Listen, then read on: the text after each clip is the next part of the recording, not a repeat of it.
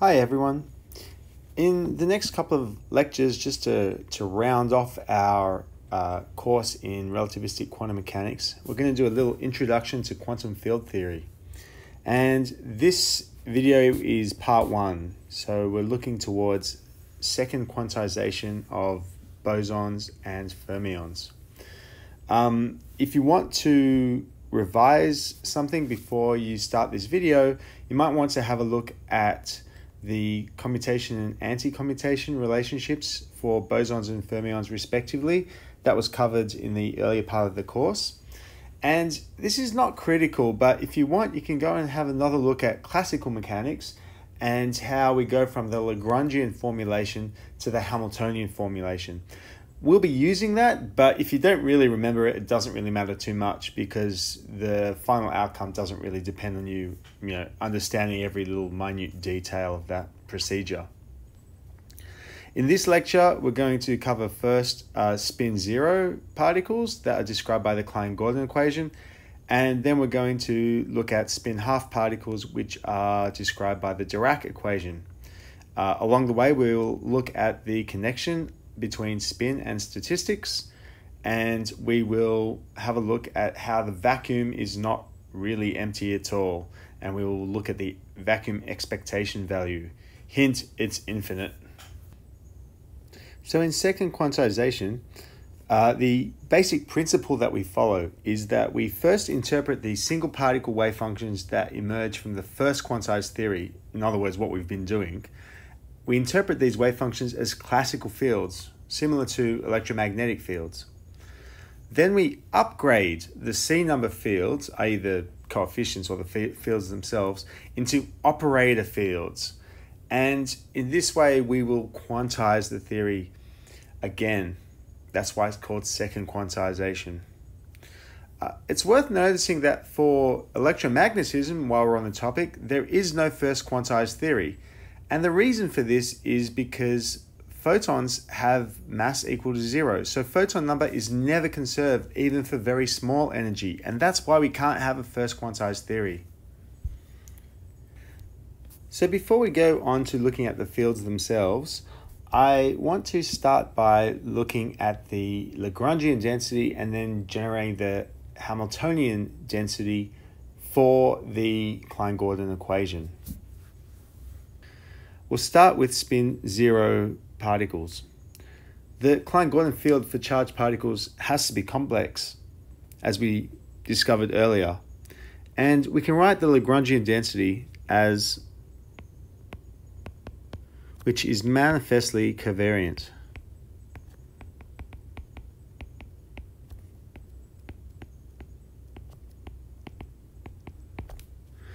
The phi and phi star fields can be regarded here as being independent fields corresponding to the two charged states. And we can verify that this is actually correct by generating the Euler-Lagrange equations. So to verify it, we should write that the derivative of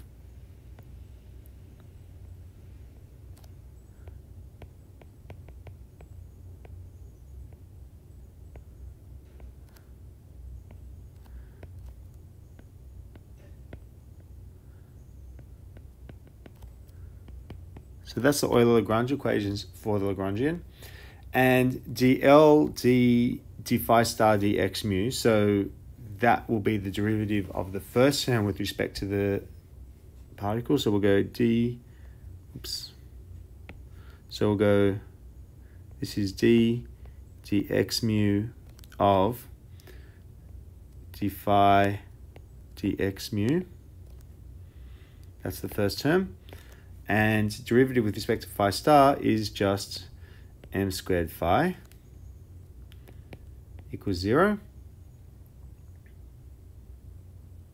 And there should be a minus sign on that because we've taken the minus of dl d phi star. And from this we can see straight away that that is nothing but box plus m squared phi equals 0. as expected.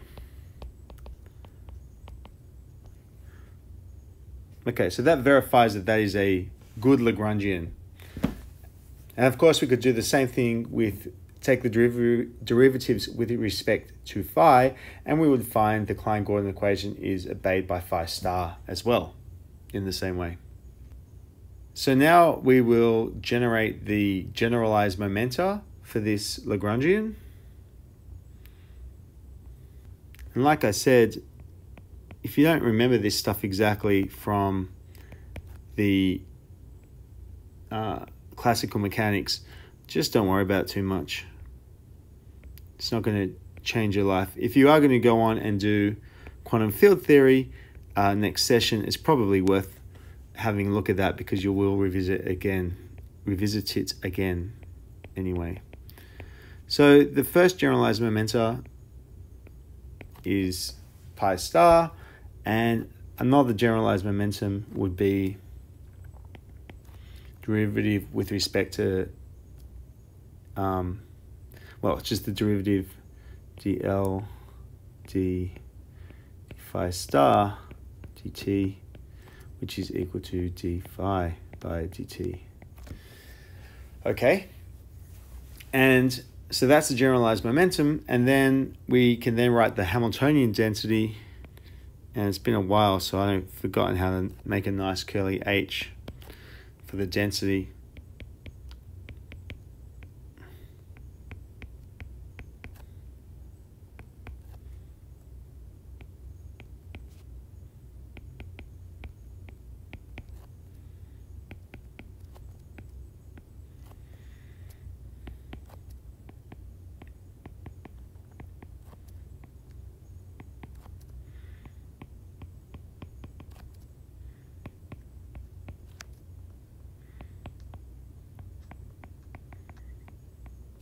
So that's writing that out explicitly.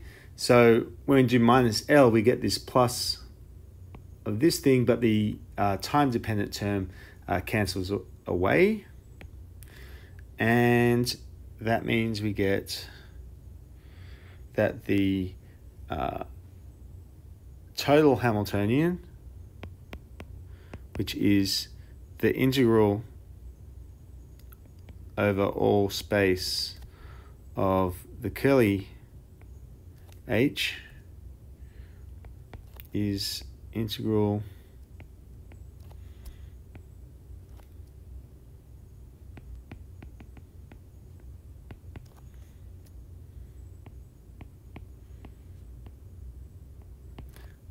pi star pi plus grad phi star grad phi plus m squared phi star phi. And we can write that as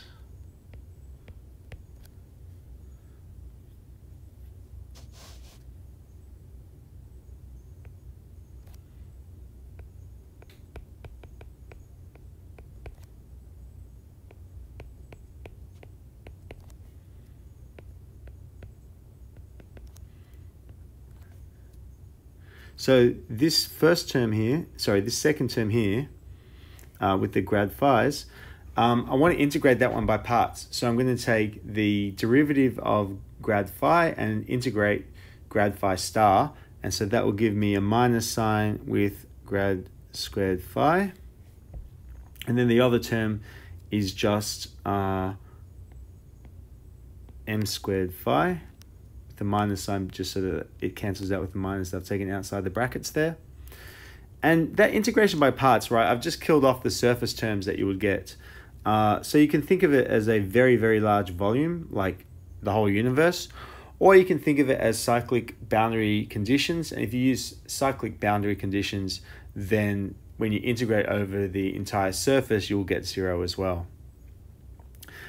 This part here, we can recognize as a bit of the Klein-Gordon equation. It's like minus p squared minus m squared. And so we could write that one as d squared phi dt squared. And so I can write this whole thing as the integral d cubed r of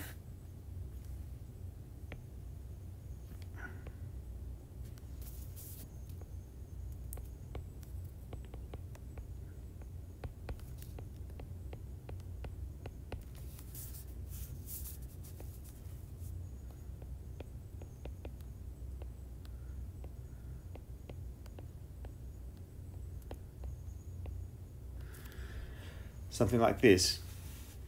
And it's actually quite useful to introduce, so that is, by the way, this is the total Hamiltonian, right? So it's the integral of the Hamiltonian density. And it's quite useful to introduce a new notation at this point because we'll use it a little bit over the next, well, in this video anyway.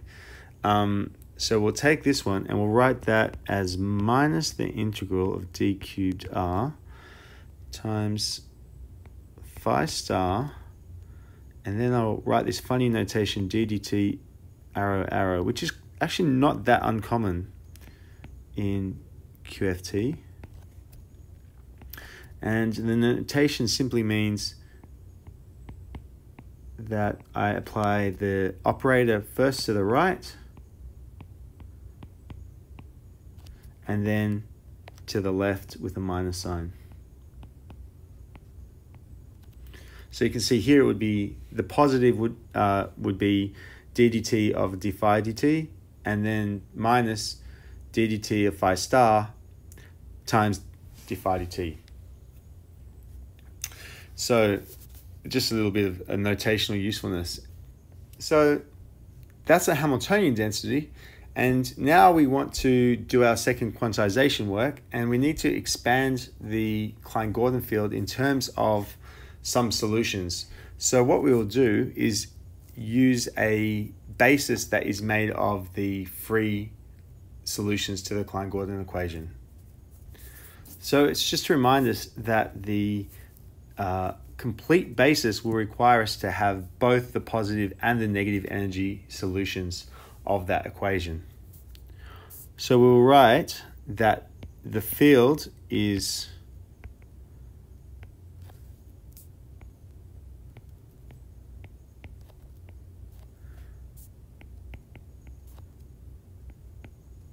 and I will define these basis functions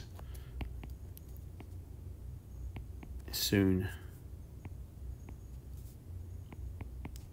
And I've already upgraded A and B here into operators rather than just C numbers, because that's the methodology of second quantization. And similarly, the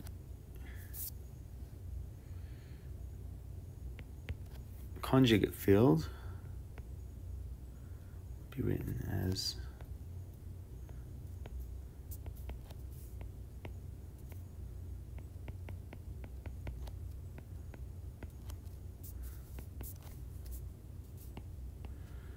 this x that I'm writing here also, that's R and T, yeah? That's x mu, if you like. Space and time. Okay.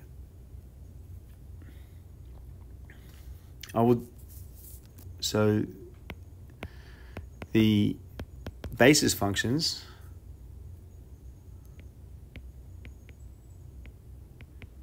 positive and negative energy. So that's how we wrote out the field before, and where EP is always the positive number, right? So EP is this positive square root.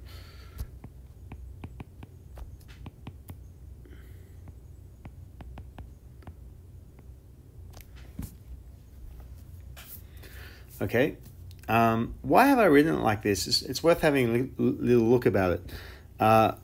We need to have the AP is a annihilation operator. It destroys a particle.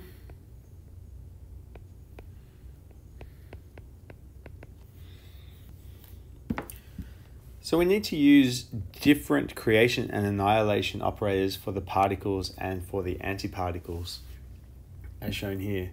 That's because the field theory has to describe positive energy states, and that means that we can't just be creating negative energy states all the time. A few notes about why we use these minus p's around the place as well. The creation operator and destruction operators for the antiparticles come with a minus p instead of p, and that's because charge conjugation takes p to minus p as well. Another way of seeing that is that if we use the 5 minus p, another way of writing the field is like this. We would write phi of x equals sum over p, and now instead of writing in terms of the basis, I'll just multiply through, just leaving out the, you see it like this in Landau-Lifshitz, for example.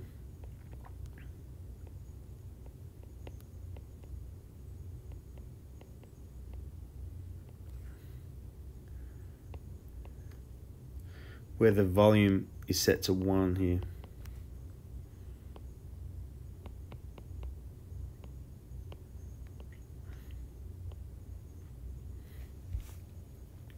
And you can see that then the operators always come with an e to the IPX, which is the nice manifestly covariant form.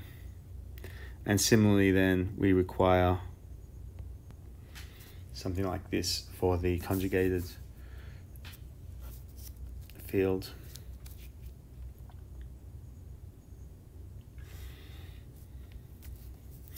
When we've got this notation, we have additional advantages because the AP comes with BP cross. In other words, the destruction of the particle or the creation of the antiparticle are both in 5x and vice versa. So the field operator phi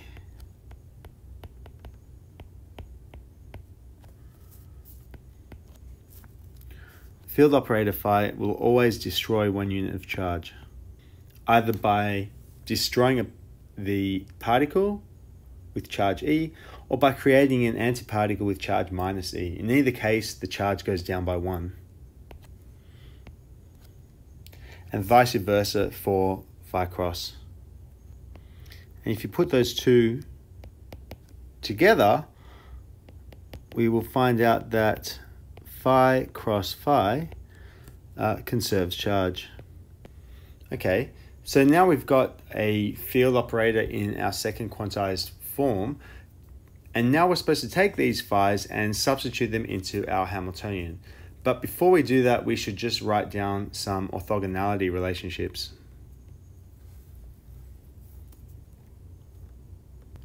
Now, if you remember, for the charged Klein-Gordon field, there is a conservation law. And the conservation law is that d rho by dt plus grad dot j equals 0. And so that means that I can integrate this over all space, and I will find that the derivative of the integral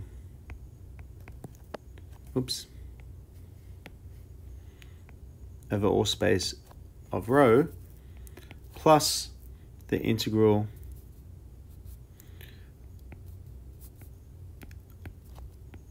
of grad dot j equals 0.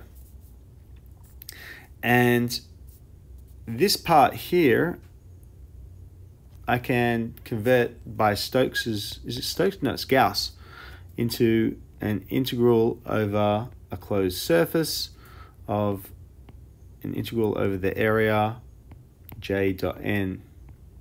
And I can say, well, that's equal to 0. Either because we have a very large volume which takes up the entire universe and so there's nowhere to escape to, or again we can think of cyclic boundary conditions to get rid of that surface term. And that means that we can therefore say that the derivative of the integral of d cubed r rho equals 0 or indeed dq of rho, the integral of rho is equal to a constant. What does that constant look like? The integral over the volume d cubed r. So we wrote, last time we wrote I over 2m. And I want to do it now for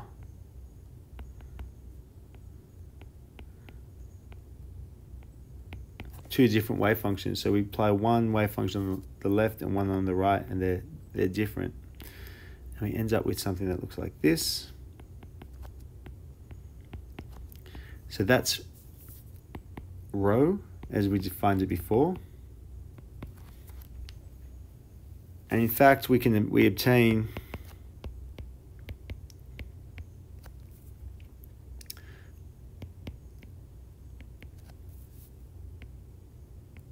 so I'm just dropping the factor of 1 over 2m, and the normalization that we had before corresponded to something that looks like this.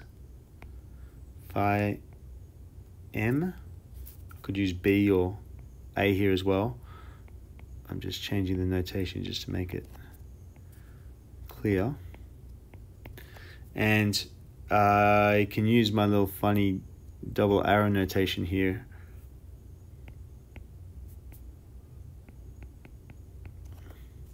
So that means first apply derivative to the right and then apply it to the left with the minus sign. And you can see that that matches what we have from the for J naught, for the zeroth component of the forecurrent, the density. And that is equal to plus or minus delta mn. And by the same token, we get, if we do the integral for one of them being plus, say, and the other one being a minus, then that's 0 all the time. And so that is actually a good thing to do as a homework exercise.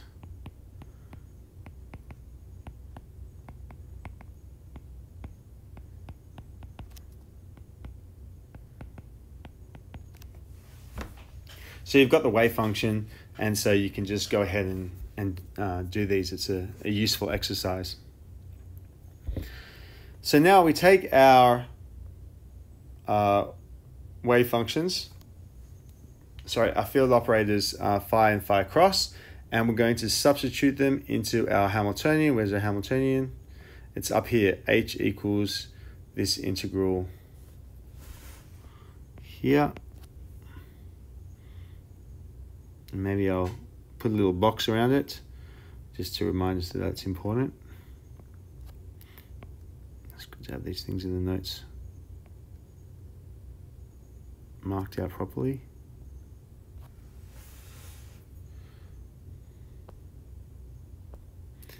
And so we substitute it into that Hamiltonian, and we get H equals minus the integral of d cubed r over the volume. And so we've got phi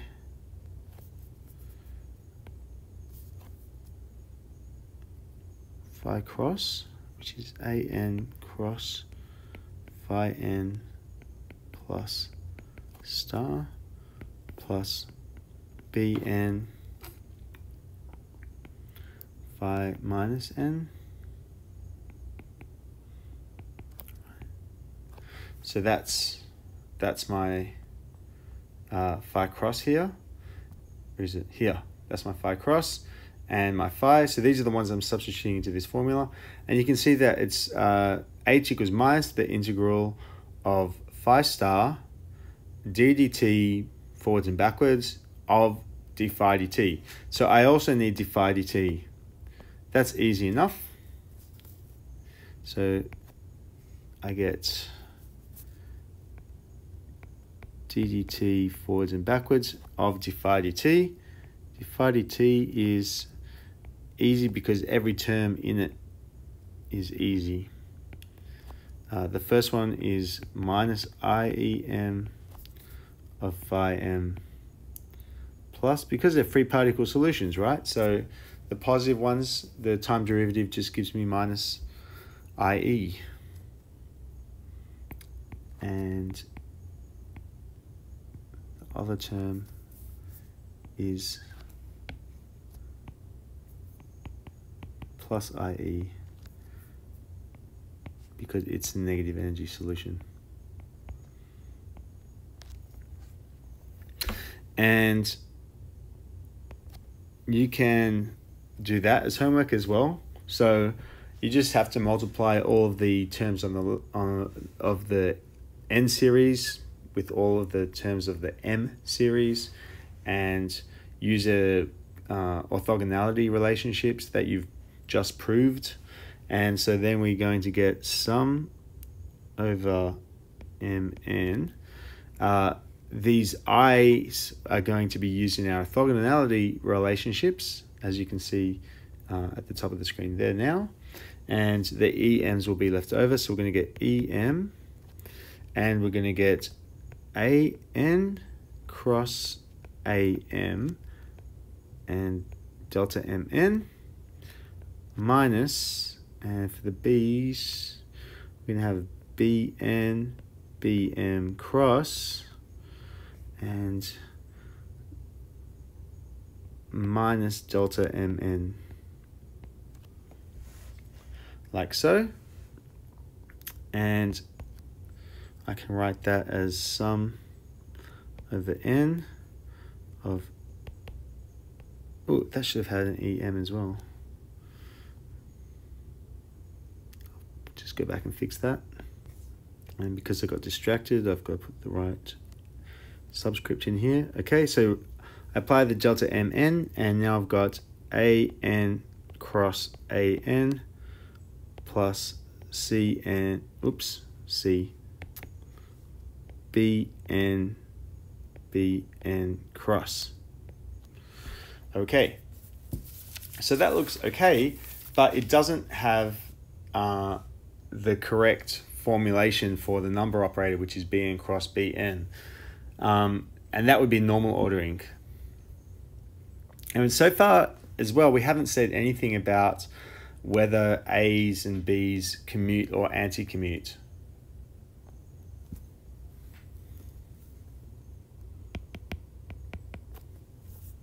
So now we want to get normal ordering, and so we have to swap the BN and the BN cross. And so we can get H equals sum over N EN,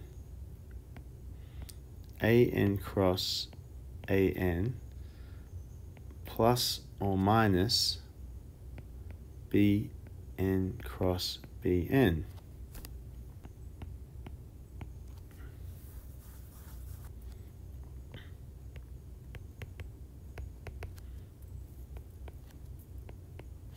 Where we get a plus sign if we have commutation relationships,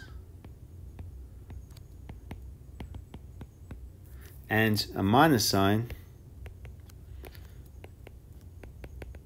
if we have anti-commutation.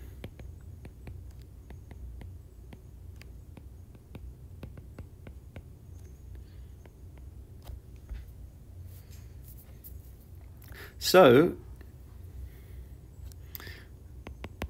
if we want the energy to be positive definite, then we're going to insist on the commutation relationship. And in this way, we can see that our spin zero requirements are only consistent with a reasonable theory. In other words, one where we've got positive definite energy if they follow Bose-Einstein statistics.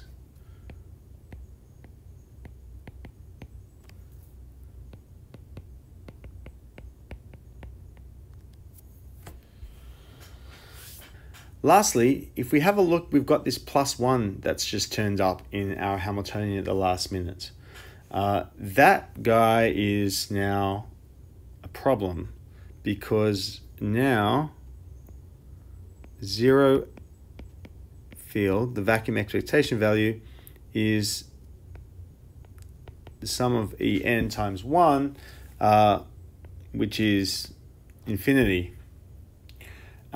So this is known as the vacuum expectation value. And of course it's infinite, but it's removable. We just write H is equal to the sum over n, En, An cross An plus Bn cross Bn. And we know that there's a plus infinity here, and we just kill it. And since it's always going to be the same, we assume that we can always kill it. However, in the next lecture after this one, we're going to see the case where it comes back to bite us, and that's called the Casimir effect. So it does come back. Okay, that's the Bose-Einstein statistics for the Bose particles, the spin zero particles. Next, we're going to do the Dirac particles. For the spin half particles, we need to satisfy the Dirac equation, and we can write down a Dirac Lagrangian, and it is L equals phi bar I over 2 gamma mu d mu, and this is like an extension to the previous notation where we apply it to the front, to the right and to the left with a minus sign, like this. Here we will treat psi, and we'll go much faster for this one because it follows pretty much the same thing that we did for the Klein-Gordon field.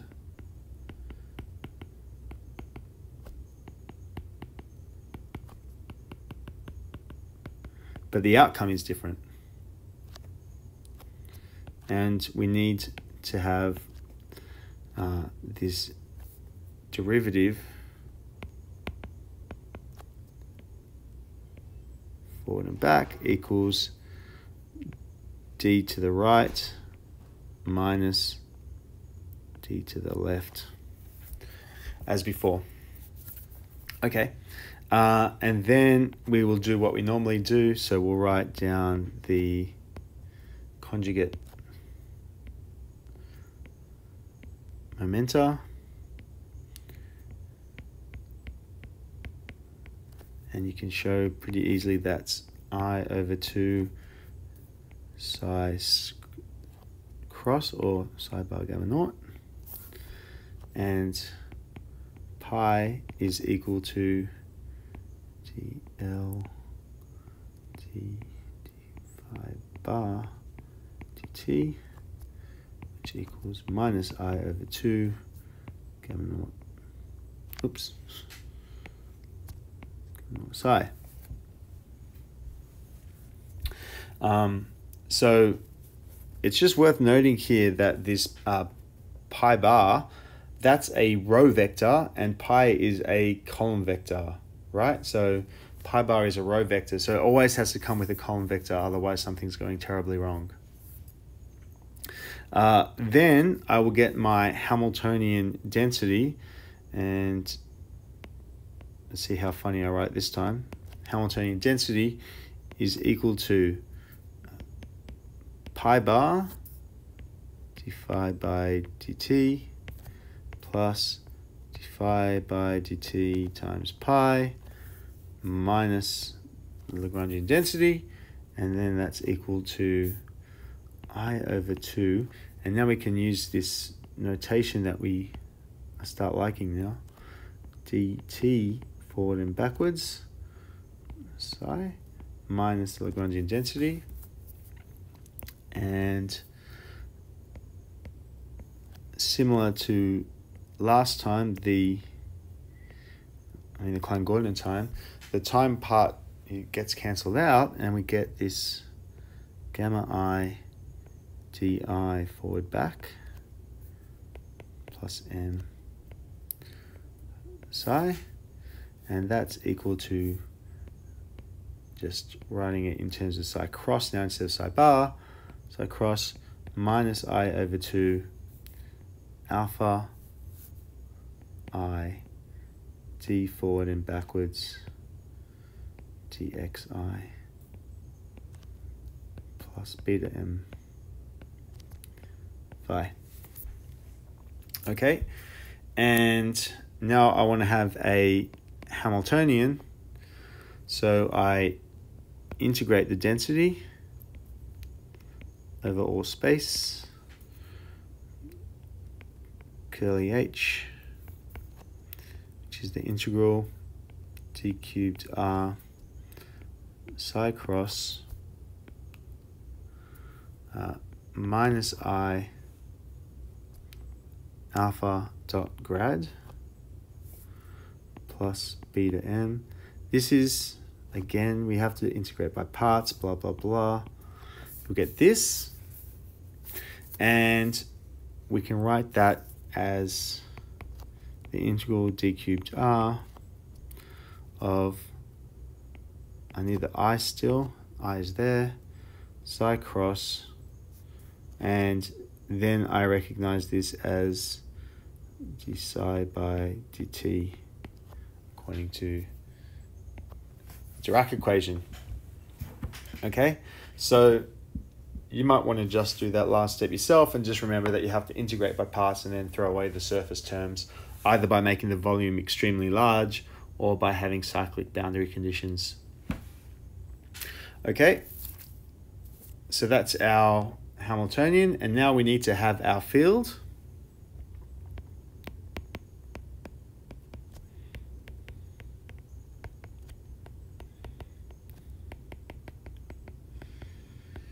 And the second quantized field here,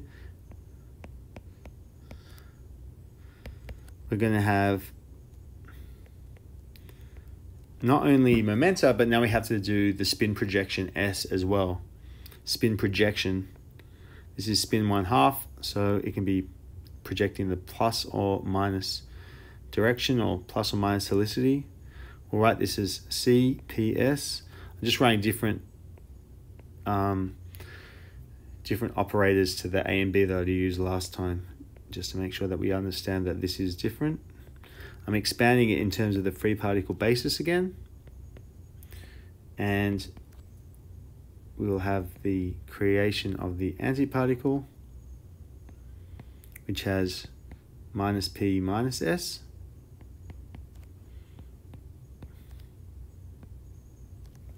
The properly normalized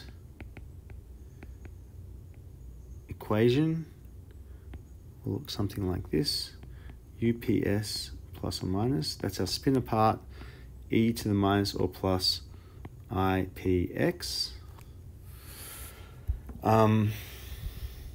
where the UPS for the positive one, the spin apart, is square root m plus EP times, this is a 4 spinner, but of course I write it as a 2 spinner,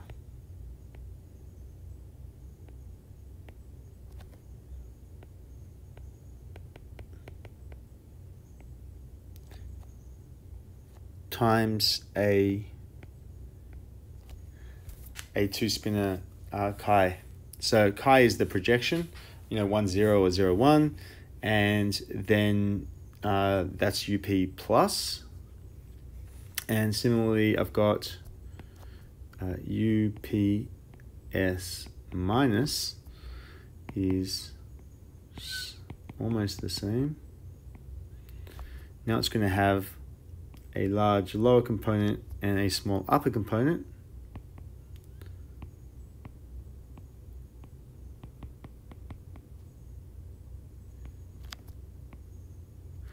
and I need to flip the spin projection as well. So I can write something like this. Minus I sigma 2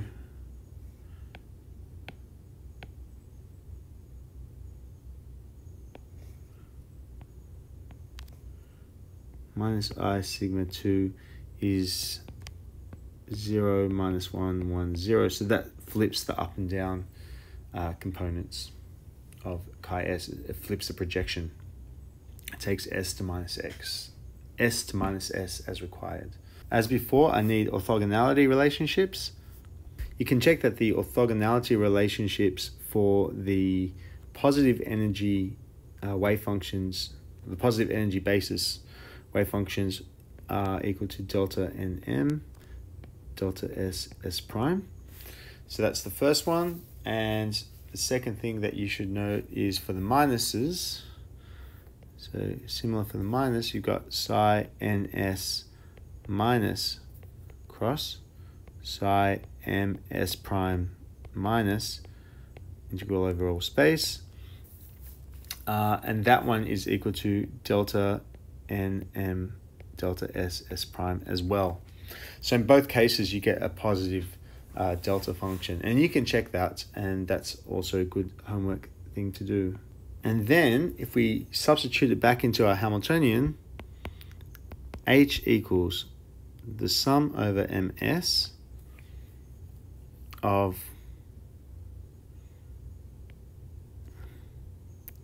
CMS cross psi ms plus star. Just checking that one again. Psi ps plus star. Great. And that should be a cross actually. Whoops. Cross. Plus d ns psi minus m minus s of minus cross.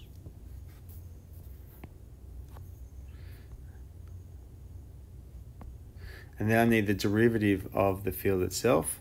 So that's going to bring down those factors of E. And just to notice that when you look at that Hamiltonian here, I should make it red again like I did for the other one, there is a factor of I out the front there.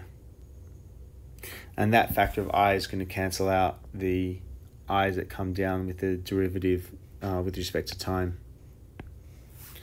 So now we get here, we've got the sum over ns, and that is CNS. I need primes as well.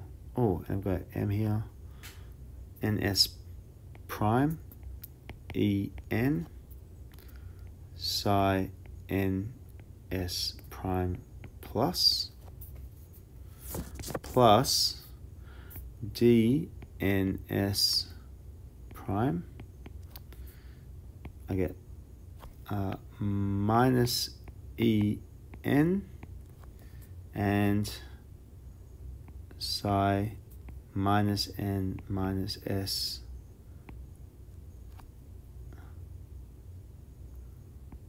minus. And I have to integrate this thing over all space. And that will give me, using my orthogonality relationships that you guys will have already worked out, it'll give me NS EN. I'm going to get NS cross CNS minus DNS DNS. I should say that's actually going to come out the same, cross, because the delta functions are going to force the m equal to n and s equal to s prime cases. And so we're going to be left with this Hamiltonian. And Just like before, we now want to restore the d cross into normal ordering. So in order to get the normal ordering in this case, we want to have anti-commutation relationships. And if we use the anti-commutation relationships, then we get the correct energy positive normal ordering.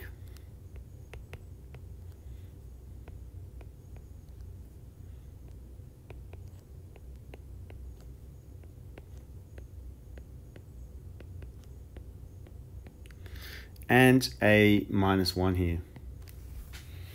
And so use the anti-commutation relationships, we get this -1, and so we've got a vacuum expectation value 0h0 is equal to minus NSEN, which is minus infinity. And of course, we just remove it the same way that we did for the spin 0 case. And so again, just to repeat the logic, to get the energy positive definite, we require that the spin half particle relies upon the Fermi-Dirac statistics. Okay, and so just to revise what we've done, we've seen that the spin 0 particles obey Bose statistics and the spin half particles obey Fermi-Dirac statistics.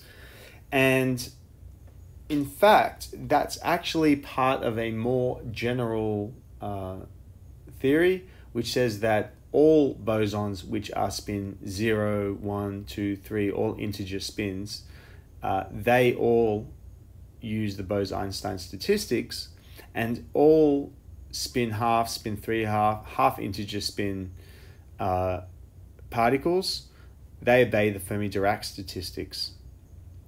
And that's a little bit more complicated to show in the general case, but probably you'll see it in quantum field theory.